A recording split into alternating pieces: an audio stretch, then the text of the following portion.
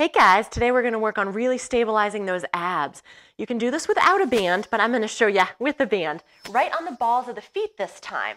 So legs are going to go up, maybe. Legs are going to go up into that tabletop position, arms up, and we're going to do opposite arm and leg while that other leg stays right up there. So it has to stabilize even more, not to move. There's 4, we'll get 10. You can always add a weight in your hand too. 5, 6, trying not to round or flatten any more than where you are. 9, 1 more, and 10, and just make sure to do the other side.